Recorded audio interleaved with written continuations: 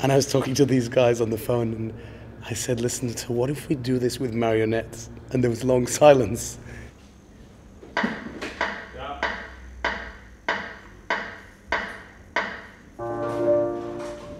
Good evening, ladies and gentlemen. Here's a little number about how everything is connected. Yeah, I think once we knew we were shooting this marionette thing, we approached. I'd shot with Rob before and his team, and I knew that he's like a great guy for miniatures and everything, and he sort of channeled through like stuff that he's done before. Johan came on board because he knows him. He's a miniature cameraman. He knows his stuff around the small sort of worlds and what rules you need to follow. The laptop's connected to the smartphone. The smartphone's connected to the tablet. Like I say to you, this is the first time we worked with a character so small. We're looking at 1:4.5, which is a very tiny character.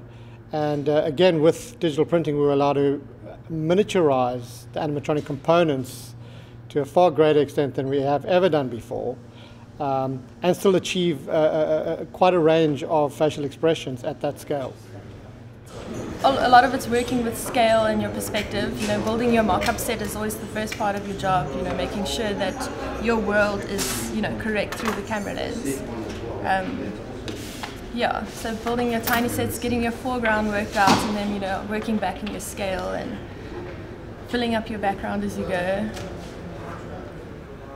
To find that kind of relationship that you need with a guy to make him say what you want him to say. I think that's the most challenging in the beginning, and then it gets to a point where you automatically start doing it.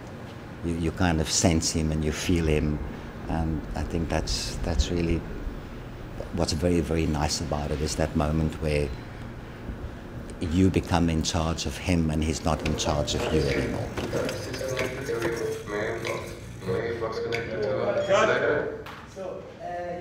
And it obviously is about the connection of things and the connection of getting all tangled up.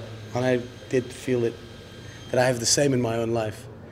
And that sort of really appealed to me, to show something that's in our modern world turns it into a huge tangle of electronic or non-visible Bluetooth, whatever connection rubbish.